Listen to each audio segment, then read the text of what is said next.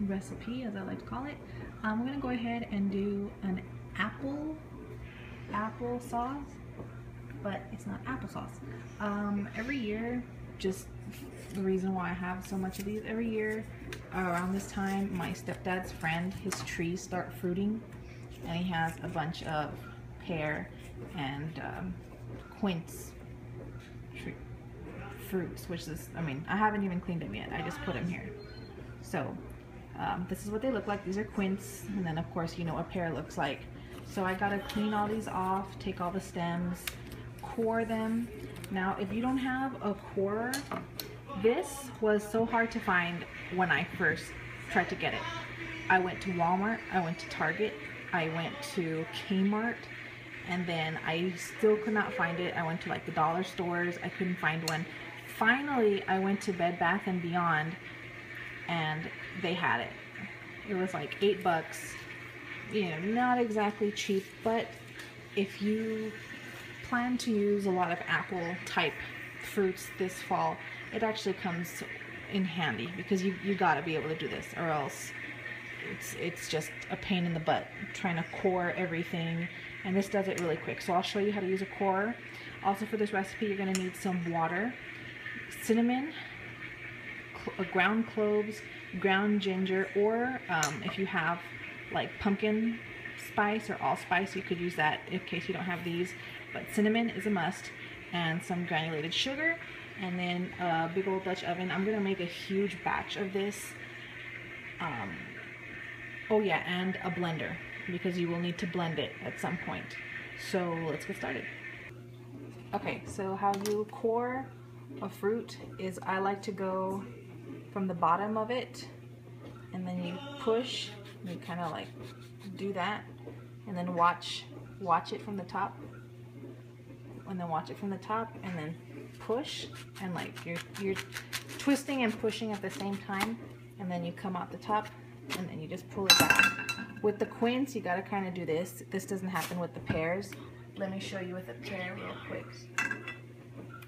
Same thing, come out from the bottom, push and twist until you get to the top, and then your stem will pop out. See, with the pears it does it like this. I don't know why. The quince is harder, but, and then yeah, that's how you core a fruit, and then just cut these in half or in quarters when we start cooking it in the Dutch oven.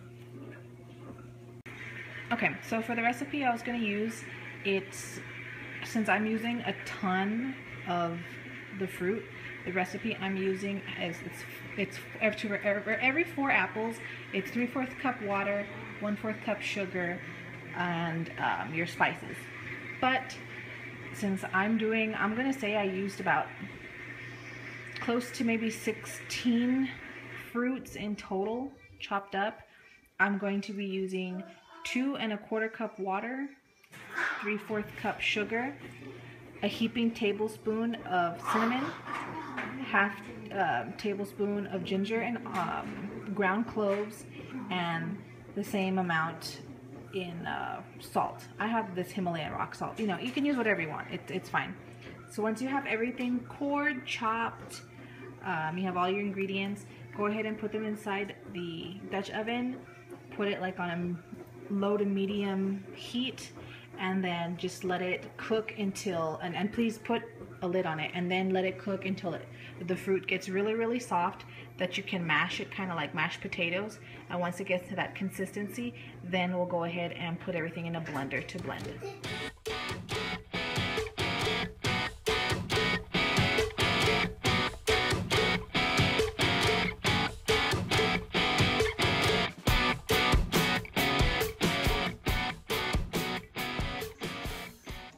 So just a quick thought or whatever while this thing is cooking. I have another video. Earlier on in my channel, I did like a quick little snack with quince, and I kind of mentioned this in the beginning of the video, but you know, I'll just say it again. And I'm sorry if you hear singing, my husband is recording someone right now, so lots of noise is going on in my house, but it's okay. So anyways, my stepdad's friend has like, I don't know, orchard, mini orchard, or just a couple trees. I don't know. I have not seen his house. But every year around this time, his trees start to fruit, and my stepdad will bring home to my mom's house like a bunch of quince and pears. One year I told him, bring me some, and the dude brought home a huge cooler of pears and quince. I was like, oh my god, I cannot use all this fruit. It's gonna go bad. So I tried to give away as much as I could. Like, I would have customers that would buy things, and then I'd be like, hey, would you like some pears and quince? But yeah, he gave me way too many last year. So, I mean, with that little snack thing that I have in the beginning of my channel, or earlier on in my channel, I mean, it was just like a ricotta dip that you, so I mean, obviously with all those quince that I had got last time, I could not finish all those before they spoiled with that one little recipe snack that I shared with you guys. So I figured I can do an applesauce. So I did, and I went and looked up a recipe for applesauce, and I did try it once with actual apples and pears, and it came out pretty good. And then when I started getting the more, hey baby, go drink your water, sweetie. Then when I started getting more abundant of the quince, you know, I don't like to waste things. So I was like, you know what, let me see if I can boil these things like I did with the apples and pears and see if it comes out the same. And actually, the last time I did this recipe, so I kind of do this around this time, September, August, September. It actually worked.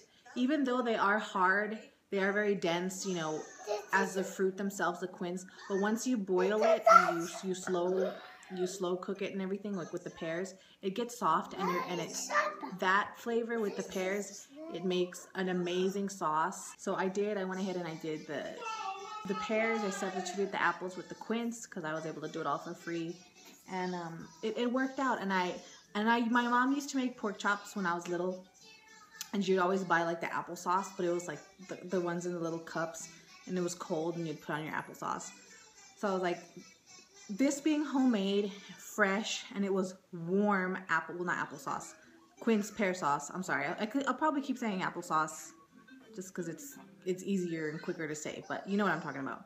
So I put the applesauce on there, so I'm like, well, it'll be fresh, and it tastes good on its own. Like it tastes really good on its own. And I will say this recipe is more amazing than I think if I would have just done it with applesauce alone. Something about the quince, even though like if you eat it as it's by itself, you know, it's kind of dry. It's not juicy.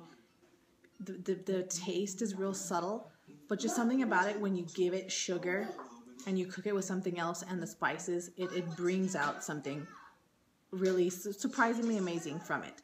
So that's why I wanted to share this recipe, because it actually goes amazing with pork chops, or, you know, if you don't eat pork, you could just eat it by itself as like a treat. It's awesome. But of course, you don't have to use quince and pears. You don't have to just exclusively use apples. You can use like the apple pear. They're not called, I don't know what the hell they're called, but they're like an apple and a pear mixed. I saw them at Costco the other day.